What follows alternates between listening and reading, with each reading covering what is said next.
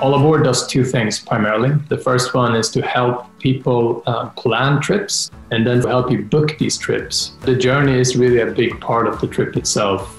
And if you plan a train trip well, it's really such a nice way of traveling, an opportunity really for new adventures. Tomorrow we will start traveling again, and it's going to be bigger than ever. And hopefully this time around, it will happen sustainable. And we want to help that happen, and we want to take people out on the trains and help them plan those trips and book those trips.